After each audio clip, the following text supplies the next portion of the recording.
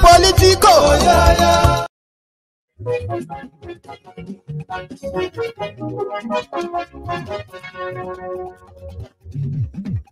Hello there. Ayégun làwa mọ̀ làmọ̀ tó dòdòdò.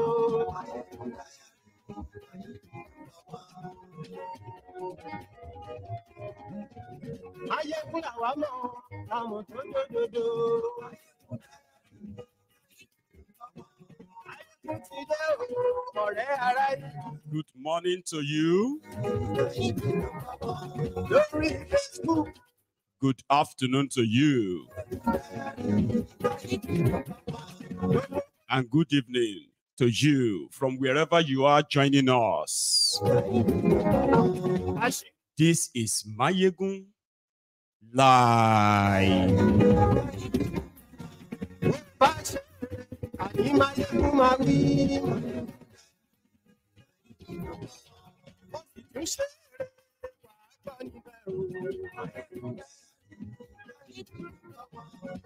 Thank you so much for joining me.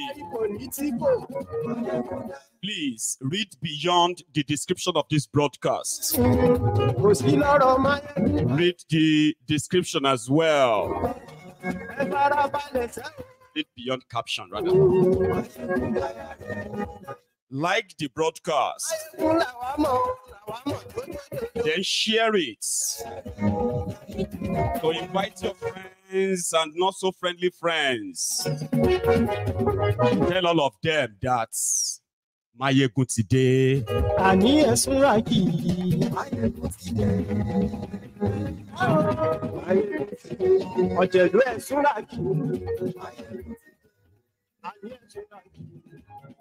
Consider this session on Mayegun's Diary Political tonight. Consider it as a catch-up, update, and some other gists that are relevant, worthy of your time. Please read beyond the caption. Invite those who should be here.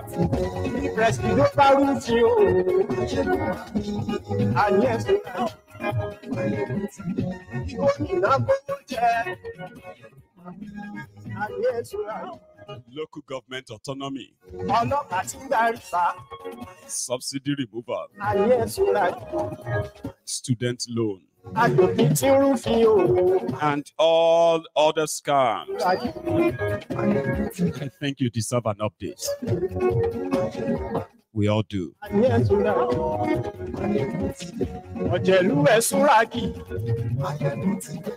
The Nigerian House of Representatives are about to criminalize self-determination.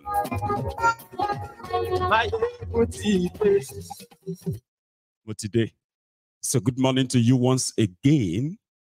Good afternoon to you and good evening to you from wherever you are joining us this moment. It is Mayegun Live. Thank you. I miss you too. Right. Today, Tinubu called for what they call the Council of State meeting. And Council of State meeting is pretty much like the highest, level of the establishment, so to say, because in that Council of State, you will see your bishop, your sheikh, you will see your royal fathers, you will see past presidents, governors, and all these guys. They are all welcome to the Council of State. It's like Council of State, like people who actually decide what happened in Nigeria, kind of. So whenever they come together like that, it's meant to be an opportunity for them to advise the government of the day, like, we need to kind of slow it down in that part too. We need to cut it down in that area. The country is steering up. That stuff, right? But pretty much not what this one is really doing, okay? So Koolu called them today just to brief them about the state of, So after the meeting, they said they gave Koolu pass mark, votes of confidence. That means, yeah, majority of you may not understand what Koolu is doing. However, he told them and they believed him that he is doing fine. And who are the prominent attendees? Buhari was there. Good luck Jolantan was there. Obankparo was missing. Okay. Then, some other state governors. Also, today, the Nigerian House of Representatives, they have started a bill which has passed the first reading, going on to the second reading. And that bill is to criminalize self-determination campaign. Do you get that now? Or anyone promoting, what do you call it? Tribal agenda, kind of. I don't know what that means, but I kind of got the first one, which means you can know, if they make it law, that simply means people like myself will go to jail for 25 years, okay, for agitating for the sovereign nation of the Yoruba people. Sure, you get, and everyone else, all of you, the Biafrans as well, you will be jailed, right? And self-determination is a God-given right. In a democracy, it is allowed, which simply means give them referendum.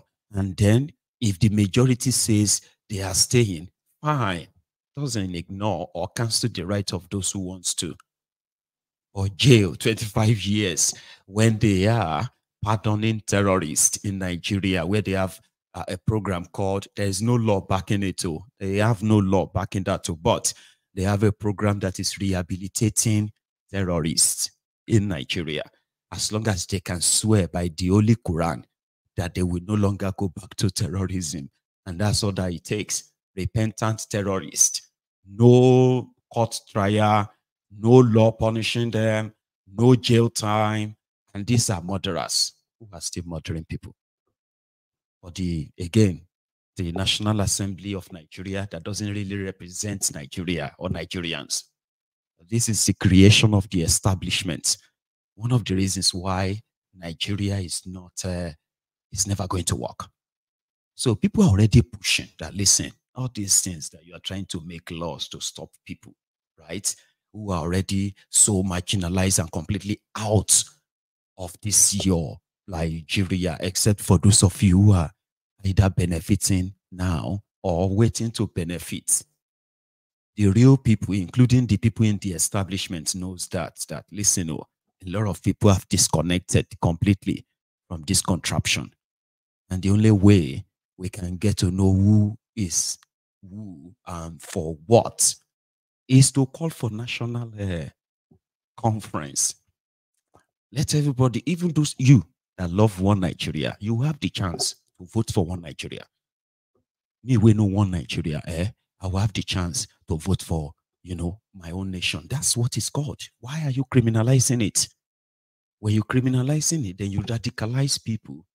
And then, yeah, they pick up arms. And then there is what? There is lawlessness everywhere.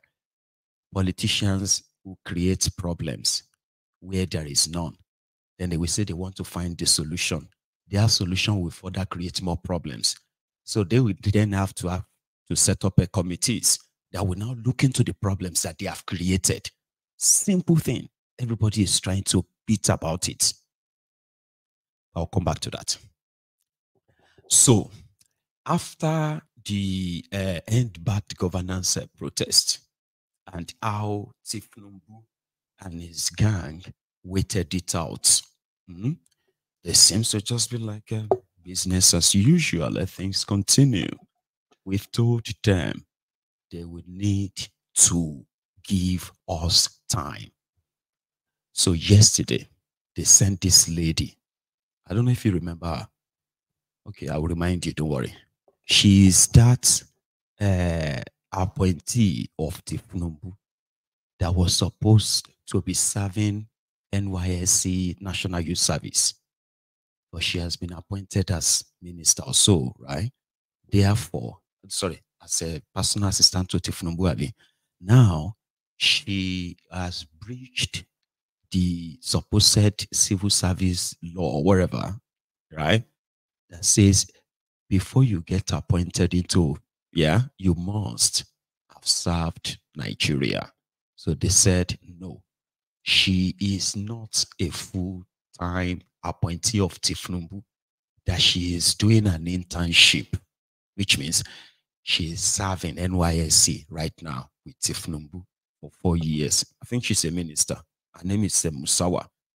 So this is where we're going to start from this evening, okay? Which is how Tinubu and his team are moving on to what happened today. Let's go. Before I answer, because you asked a question, but it was, I think, that twofold. The unity aspect that you speak about. So let me address that and then come back to the last part that you spoke about. I think the unity aspect in this ecosystem or within this space is not a problem, because what you do find is the one thing that really unites us as a people is our arts. Is our arts, is our music, is our fashion, is just our expression as a people. So for me, I do not find that divide when it comes to addressing people within this space.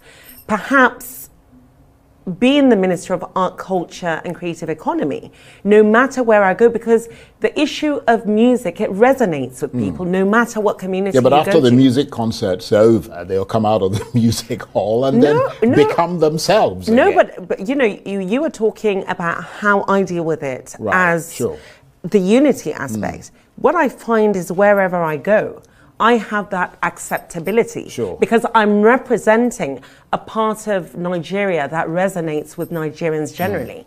So that part of the unity is not something that we have a problem with, and I want to leverage on that to see whether we can tap and cultivate this space to bring more understanding and unity for us as a people of 240 different diverse tribes and cultures, right? And languages, that part.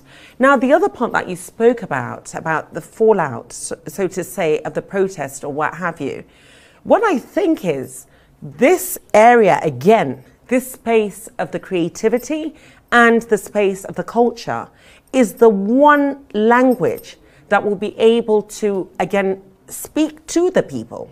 Because what I found with the protests, just sort of trying to examine it myself, is I found that there was a sort of language lost in translation. The government was saying one thing, and the protesters, to me, was actually saying the same thing as the protesters. But the way it was being said, it seemed as if it was two separate things. The government is very concerned, obviously, about creating a better life for Nigerians. That is why President Bola Ahmed Tinubu has dedicated a large part of his life to the betterment of not only Lagosians, but now to Nigeria. He did not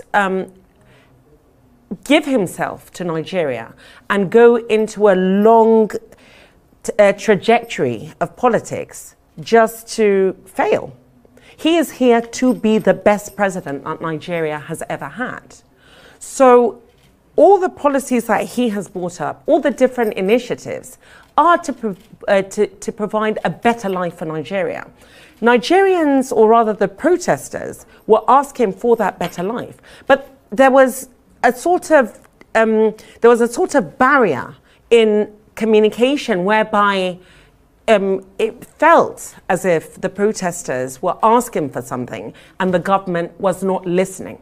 But we are listening. The president does not sleep. He is a man who works literally 24 hours trying to find a way to reduce food prices. Even today, in fact, I was talking to a number that's the Federal Executive Council meeting, again, right. the Federal Executive Council, right. And again, many of us were discussing the issue of bringing down food prices, and I know, because I do wear my burqa and go into the market, that the food prices have started coming down now. So you're looking at trying to, the ministry is trying to maximize production.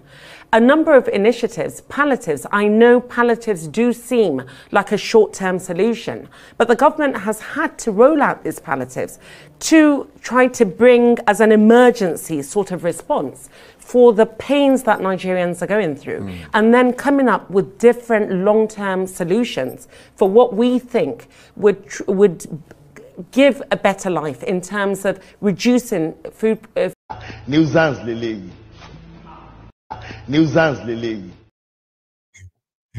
Sorry about that. I know that is one thing about Tinubu and his gang. Okay, sometimes they will make you question what is she talking about. Like, okay, it is the harvest time, that those who manage to cultivate any little piece of land, it is the time they are already harvesting.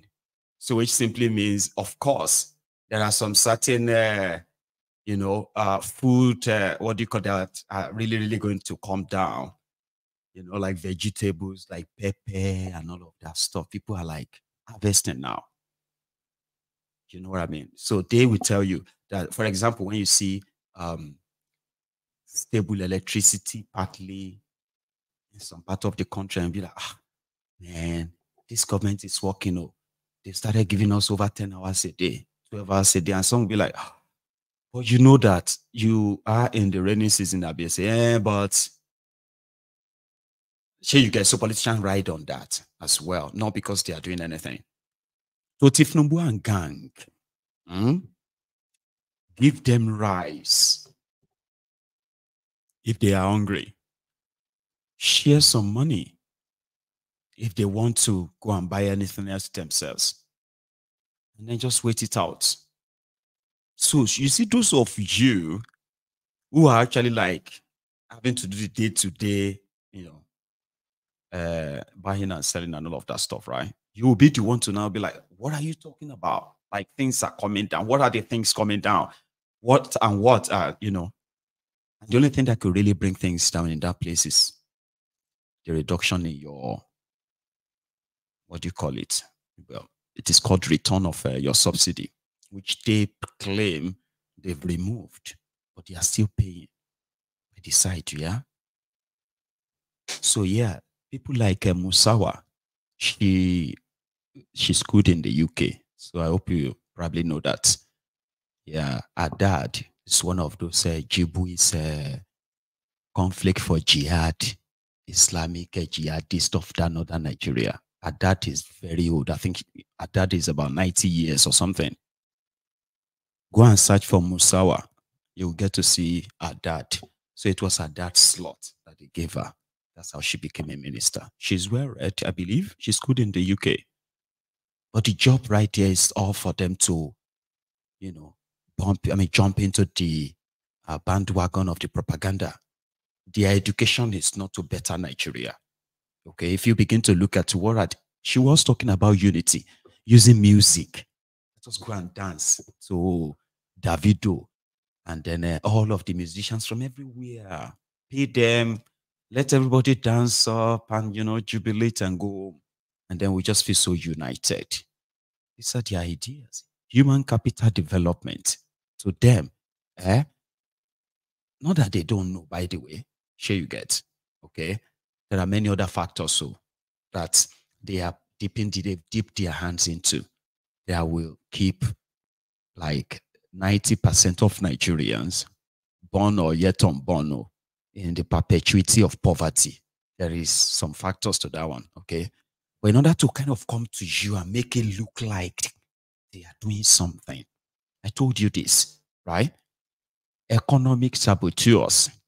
The difference between Tinubu and the likes of Jolantan, Buhari, is that when Tinubu, like using the Lagos template, when he gains power, he owns it. He owns the state. He owns the country. Now, well, he owns the state. Now he owns the country. You see, every one of them that is working for him, everyone, each person, to every whatever appointment he gives to them, they all have one simple strategic job to do. How to make sure that Tinubu's presence and Tinubu's control is totally established there. You've seen that of the central bank, Abi. So Musawa and gang believes that Tinubu's policy of sharing rice, money, not policy-wise, okay, it's believed that what we build or what is building your future. So yeah, let's go back to that Abuja, where Tinubu had Jolantan, Buhari, even Salami, the others. The arrival, the gathering, and then the exit. I put all of that together here.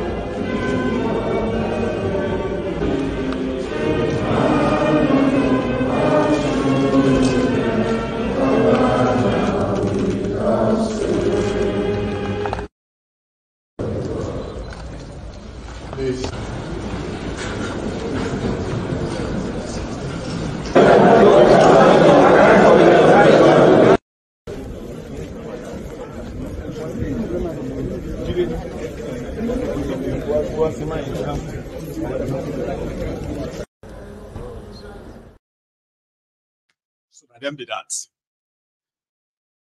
So that was just it to say, oh yeah, I like that. And they're like, you are doing very good job. We are behind you, continue. Then, that same time, he signed into law. Yes. The salary increase for the judicial workers. 300% salary increase. That will automatically give the Chief Justice, whoever is the Chief Justice of Nigeria, can now go home from 25 million a year to somewhere around 62 million a year. That's just the basic salary. Then allowances, extra code this or that, training this, this, all those allowances. Now, the Chief Justice, they usually go home with about 70, 75 million a year. will now be going on with between 230 million to 260 million naira a year. I mean, inflation is everywhere though, right? Because you can't really compare 72 million naira in 2015 and 72 million naira now. Obviously, yeah. Okay. So yeah, they got that.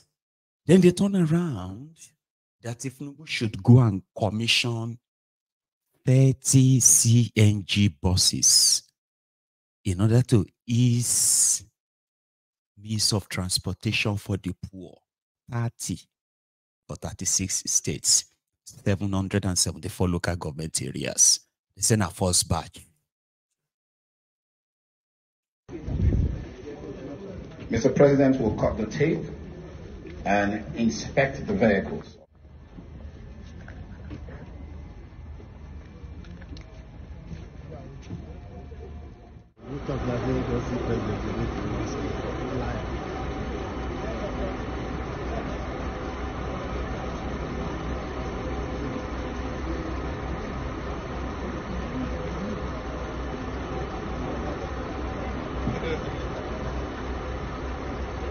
Your Excellency, Mr. President has just completed the inspection of the hybrid CNG buses.